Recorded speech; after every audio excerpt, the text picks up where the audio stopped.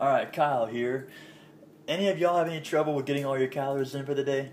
I have a problem where I'm busy all the fucking time, and I need to find time to get in all my food, all my nutrients, all my protein, carbs, fat, and of course your micronutrients, of course, come on. Tonight I'm going to show you how to make 1,000 or so calorie milkshake, and enjoy.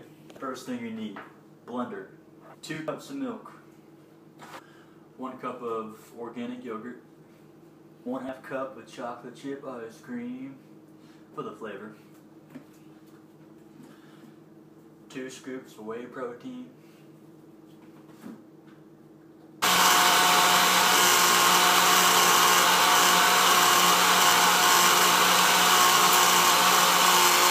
then you got one yummy looking shake. That's what I'm talking about. Alright, after calculating all that, I got 585 calories, 52 grams of protein, 21 grams of fat, and 177 grams of carbs. Yeah. And